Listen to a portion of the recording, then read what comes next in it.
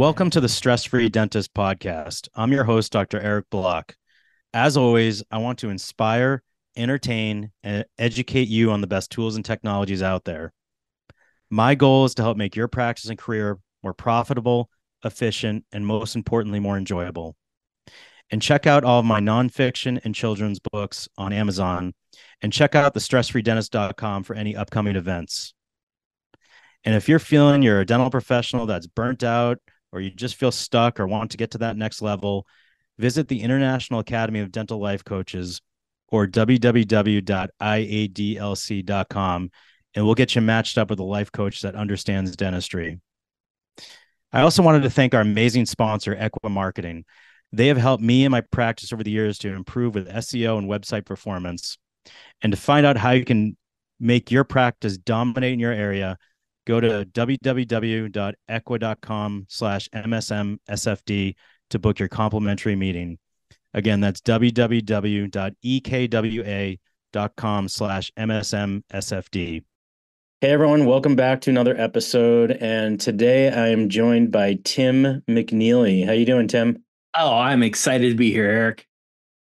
And Tim is the CEO and founder of Dental Wealth Nation, dentalwealthnation.com. But Tim, I want to hear all about that. But first, just give me some insight into how you even got involved with helping dentists. Well, it all started when I married one, Eric, and met and fell in love with a dentist. And at that point, I was really kind of struggling as an advisor and someone, wanting to help my wife solve her most important financial challenges. I thought it was, my job as an advisor to simply look at some investments and do a little financial plan. And lo and behold, dentists have complex financial lives. You've got practices, you've got businesses you're running, you've got the personal side of things. And I actually ended up finding myself in a job I hated and I couldn't take care of the person I loved the most. And so I really started to try to solve those challenges. And now today, that's why we have Dental Wealth Nation. Okay. And what's your background? Are you a financial consultant? What would you call yourself? Financial manager? Yeah, I mean, I've got all the certifications: board certified financial planner, certified investment manager analyst, but really I'm a serial entrepreneur. I'm someone who solves problems both for myself and for my clients. And that's really the genesis of all of this. And actually, I wanted to ask you about, you have strategies for the super rich, and you've actually done some groundbreaking research for entrepreneurs. Is that right? Yeah, absolutely. We just completed the largest study ever done of entrepreneurs, 2048, maybe 49. I can't remember the exact number, but we looked at $35 billion of net worth of very high achieving entrepreneurs. And we did that in conjunction with Dan Sullivan of Strategic Coach, one of the grandfathers of coaching out there, one of the most respected coaching organizations. And so I was privileged to help underwrite the research in that study, because we really wanted to understand what are the challenges, what are the opportunities, and what are entrepreneurs today struggling with, and how can they best move the needle forward so they can achieve their most important financial goals. Can you explain what that means to underwrite the research?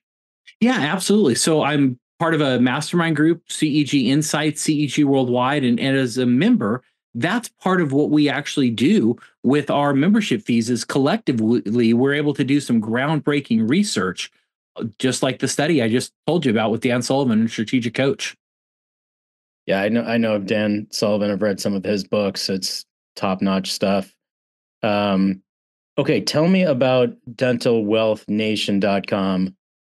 Yeah, absolutely. So, I mean, really, I believe dentists have complicated financial lives, and I believe a lot of them are being underserved because they're working with advisors who just haven't grown up the way they have. They may have started working out with a buddy when they first got out of college, or, they have a wealth advisor who, is doing some investment managers for them, but they really don't have someone serving as the general contractor of their team and really making sure they're making smart choices throughout their entire life and looking ahead. And so that's really what Dental Wealth Nation is. It's bringing a team of experts together so that we can continue to move forward and you can make progress on your most important financial goals. And so essentially, do you act like the quarterback and get the dentist set up with different specialists depending on their needs? Yeah, I would tell you it's really like a general contractor is really what's going on. And a lot of times I see the doctors, they're working with a whole bunch of subcontractors and they're doing some real estate over here and they're doing some cryptocurrency over here. And maybe they're doing an IRA over here, but they really don't have anyone overseeing how they're building the house. And that's why so often the strategies are done haphazardly and they're not done in concert. And that's why things get complicated is they really don't have someone overseeing as the general contractor. Now, do you actually help the dentist with matching them up with the subcontractors, so to speak? Well, I'm going to tell you it depends because a lot of times I get brought in to really check the plans and see what's going on, right? People want to know that, hey, is what I'm doing actually going to pay off? They have so much financial confusion and fear. And during that process, one of the things we look at is what does your current team look like? Who's your CPA? Who's your attorney? Who are the people in your life and are they working? And if you've got some great relationships with those providers, we'll keep them in place. If you say, no, I can't stand this person, then we can bring someone else in. But we always try to work with your existing team as much as possible. And I imagine it also depends so much on, everybody's so different in their financial situation, their family situation, what their goals are. I'm sure that all comes into play. Do you start with a good consultation kind of question and answer to find out what the dentist's goals are? Yeah, really where we start, and once again, this comes down from research that I've helped underwrite on the super rich. And when I say super rich, I'm talking about people with a net worth more of $500 million. So very substantial families. I don't have any clients like that, but I want to learn from them. And one of the things the super rich do very, very well is they have clarity on their goals. They know where they're heading, they know what they're trying to achieve, and they know the gaps that are there. So for me, everything starts with what I call a discovery meeting. It's about a 90-minute process. All I do is ask questions. I want to know where you are now. I want to know where you want to go because we want to really help you fill in those gaps that are there, things that you may not even know about. And so it really starts with a deep discovery meeting. And through that process, we dive into the 7 things that I really believe impact success and wealth. Can you tell us what those are? The 7 Yeah, things? absolutely. The first thing is values. What's important about money to you? Money means so many different things to so many different people, and we really get into your high net worth psychology because we want to know what makes you tick. Then we want to know about the goals that you're driving on, right? Well, what are you actually trying to achieve? From there, I want to know who the most important relationships are in your life. Is it family? Is it friends? Is it office staff, right? Well, how involved in the community are you, right? Who are the people that you're spending time with? After that, yes, we'll get into assets and liabilities and talk about all that fun stuff. Next, we'll do an assessment of the advisors that you're currently working with. We'll talk about the process. How are you hands on? Are you hands off? How do you like to work with advisors?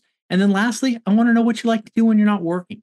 And so, really having those 7 key areas really creates an in depth profile of you. And it serves as a communication tool, not just for me and you, but it also serves as a communication tool for the other advisors that are in your life too. So you can really bring your team together around your goals because everyone should be working for you and what's important to you. Now, how important would you say for a dentist to start early with something like this? I know when we first get out of school, there's so much going on. We're out, we just graduated. We're out in the real world. We're practicing. We have all the clinical stress. How important is it to uh, get the goals and all this financial clarity earlier, the better? Well, if I could ask you as a dentist, how important is it that I start brushing my teeth and when should I start? What would you tell me? Right? Start right away. And the reason is even if you don't have that team around you, you want clarity of where you're heading. And so if you're just getting started, like get clear on your goals, right? And that's why I wrote my book, Dental Wealth Nation, is so you can really see this process and you can implement it yourself, right? Because oftentimes you're out of dental school, you don't have funds for these things, but you can go grab a book and you can learn this process and you can implement those goals and then mind mapping and really that process on your own. But start with clarity right away because if you don't know where you're heading, you're going to get lost. Yeah, and we have everything is very clear when you're applying to school, you're going through school, maybe what you're doing after school as far as a residency. everything is kind of laid out for you and what you need to do. You have to get good grades. You have to pass your boards. There's classes you have to take. It's all kind of laid out for us, and pretty clear. Once you get out of school, however, that's when you really need that clarity. And I find it so often, Tim, and I'm not sure if you are experiencing the same thing, that the dentists that I talk to, a lot of them don't have goals written out. Um, and I personally didn't do this until about 5 years ago. I started working on my short term and long term goals. Can you talk a little bit about that? Yeah, I think that's one of the most important things that you can do. I was just working on some of this yesterday. Like I was jotting down my three most important goals and in terms of just personal development and growth. And once again, it's like that clarity matters because once you have clarity, and so right, and the important thing to remember is there's no right or wrong answers, right? You get out of school and maybe you want to own a practice, maybe you want to work as an associate, maybe you want to work for a DSO, maybe you want to go into you know nonprofit work, right? There's no right or wrong answers, but you need to know where you're heading. Because as you put those blinders on and you have some clarity, you also learn what to say no to. And that's just as important as what you say yes to. And that's where those goals really help is it serves as a filter. And the other thing you get to do is you can iterate quickly, right? If you come up with some goals and you start working towards them and you're like, I really don't like this. Guess what? They're your goals, so you can change them, but you need to know where you're heading. Yeah, nothing is set in stone. You can always pivot and change. And if something's not working out, then pivot and change. You said something that was so important to my life and learning to take care of myself before I can take care of others. And sometimes that means saying no to others. And that has been such a eye-opening thought process for me because I used to say yes to everyone, Mm. and I was getting exhausted, I was getting burned out. And now I feel like when I say no, and I do it nicely, if it's something I just don't have the mental energy for, or if it's a patient or a treatment I don't feel comfortable with, I feel like that's saying yes to myself. Your Yeah. thoughts there? Oh, well said. And I love what you're doing with the writings in your books and the way you're giving back because these are strategies. These are things we forget to do. And I think it's so easy in healthcare because we often get started in healthcare because we want to serve people, we want to take care of people, but that caregiver fatigue kicks in and it's so real. And saying no is one of the best things you can do to take care of yourself and get that energy to recharge so that you actually can continue to make a difference. The analogy I love to use is if you're on a plane and that plane loses oxygen, who do you put the mask on first? Do you put it on yourself or do you put it on the person next to you? No, you put it on yourself out of enlightened self-interest because you know that if you've got the oxygen flowing to your mask, you can take care of everyone else. That's a great analogy. And okay, what are you seeing out there? What are some mistakes that dentists are making? Some common financial mistakes. Oh man, I see everything from really not having the general contractor and someone overseeing things and they get, touted investments or they get, sold things that actually just don't end up working and they can lose a lot of money through scams. So that's actually very real and that happens quite a bit. The other thing I see is just no comprehensive plan or they're working with advisors who just don't have the technical expertise to serve them well. Like I said, they're working with a buddy or a friend or someone if they've grown up with who's a nice person who has well-meaning intentions. But let's face it, Eric, I could have the best intentions in the world, but you should never let me do dentistry on anyone, no matter how good my intentions are, because I don't have the technical skills to do that. And the same is true in the world of advisory, because there's so many advisors, well-meaning people, they want to help people, but they really don't understand how to drive things forward because they don't have that comprehensive team.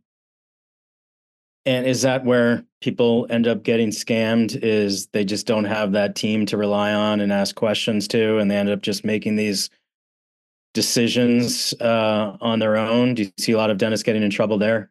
Yeah, and I would tell you that has a lot to do with it because if you've got that comprehensive plan, if you know what you're working towards, you're not going to be as inclined to try to take these crazy bets and put all the money on black, so to speak, right? That great investment opportunity isn't going to come up, and you're not going to feel the need to go all in on this thing because you actually know you've got a comprehensive plan.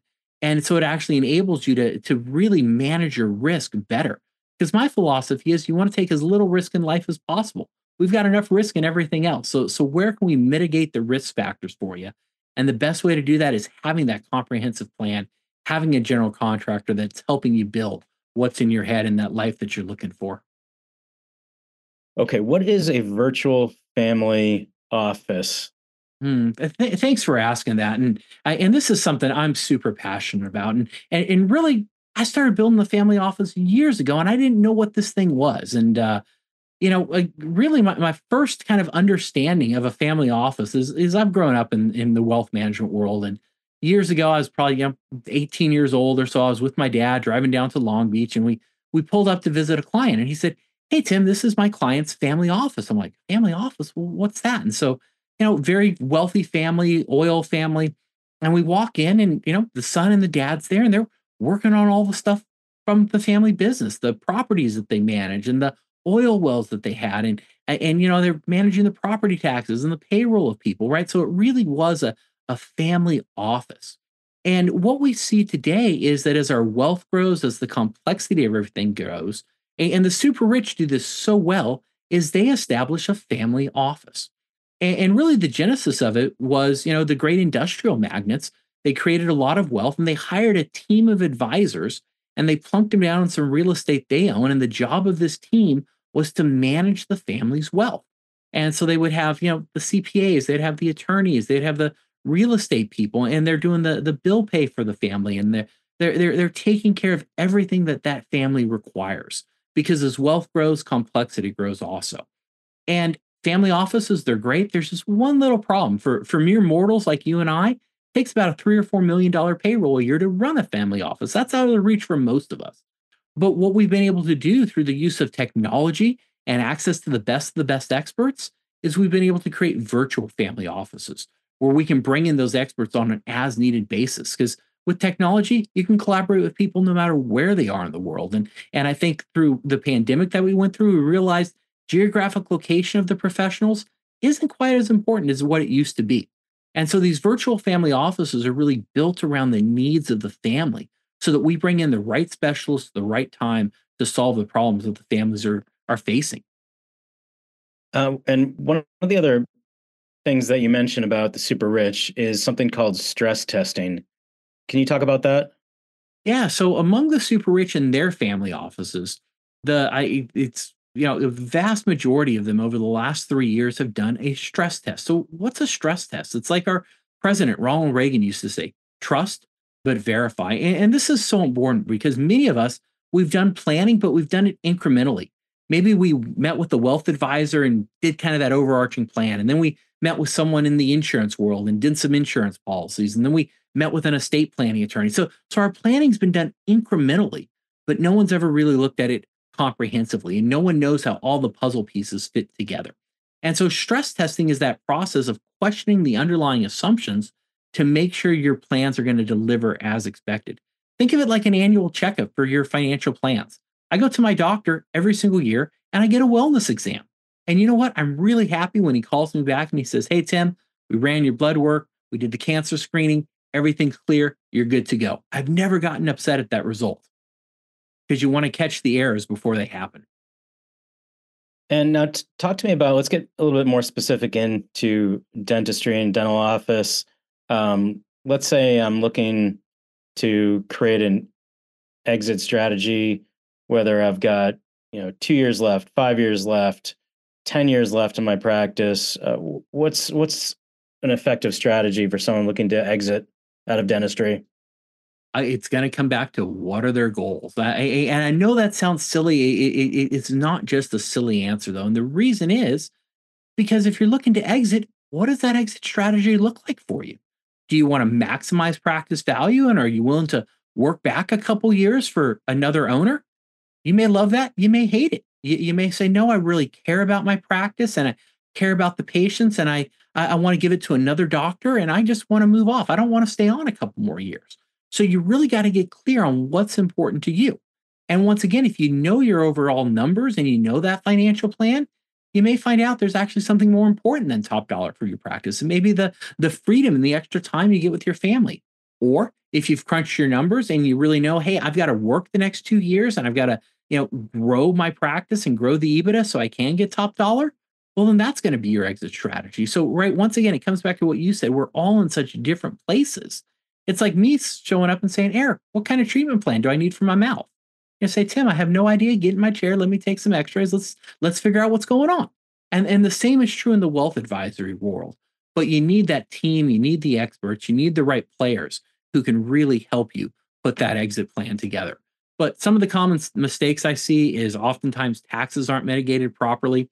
There's a lot of room for planning, charitable deductions. You can tie a lot of things together to really reduce that tax bite when you sell. And taking it back to the patient, I also, for a new patient, ask them what their goals are for their mouth, because everyone's goals are different. They may want me to just fix one tooth, or they may want a full rehabilitation. Everybody's different. I personally have a very important goal, and that is I need to continue to run my practice. My kids are 9 and 11. So that's another probably 13 years until my son's out of college. I have no idea how much college is going to cost by then. It'll probably be like 120 grand a year. So I factor that in, my kids' ages and their, eventual college degrees. Awesome. Tim, thank you so much. I want to wrap up with, I know what I wanted to ask you before. I usually do my 2 final questions of how do we get a hold of you and what advice do you give to the young dental professionals? But you and I share the love of poodles. I have a mini poodle, my bandit, my bandy cakes. You also have a poodle, but also is a therapy dog in your wife's office. Tell me about that. Yeah, absolutely. And this is where kind of the creativity of life kicks in. And this is one of the things I love about being a wealth advisor is if you figure out those goals, you figure out how to have more fun in life too. And so for my wife and I, like getting a dog and getting some poodles were so important to us, right? We don't have kids, but we wanted to fill the house with little noise, a little bit of excitement. But we also realized that if we brought a dog home, like her going to the office every day and leaving the dog home, like that's not a really nice situation for the dog. So we just started exploring, like, what can we do? Like how do we create a situation where we can actually, have the dog around and serve others through it?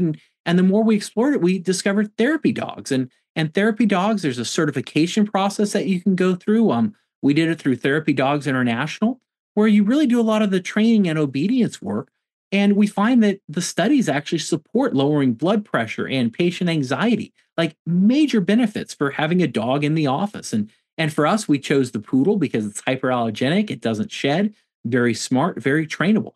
And you can dress them up really funny and put bows in their ears and paint their toenails, and the haircuts are just ridiculous. So that's why we love poodles so much. But through that process, we actually created a tax deduction. So we have a line item on our taxes that says therapy dog, because that dog is in the practice all the time. Patients love it.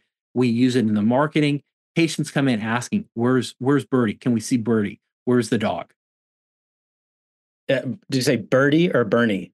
Birdie, like a flying bird. Birdie. Oh, Birdie. Gotcha. How does it work? Does Birdie stay in the back office until a patient wants to see Birdie, or is Birdie just hanging around in the waiting room? Yeah, no, there's multiple ways you can do this. For us, what we found works the best is in my wife's office. She has a crate, and she'll leave Birdie in the crate. And then when patients come in, or she'll let it roam free with the doors in her office closed. So Birdie's in her space. And then if patients come in asking to see Birdie, we'll bring the dog out. And so because some patients do have a fear and they don't want to see a dog, but we find the vast majority absolutely love it. And so they'll actually come in, and then we'll bring Birdie in. They'll do a little visit, give her some treats. We've taught Birdie a couple tricks, like, bowing for him and shaking hands. And right, it just creates a more fun experience, because oftentimes, as you know, there's a little bit of fear of the dentist.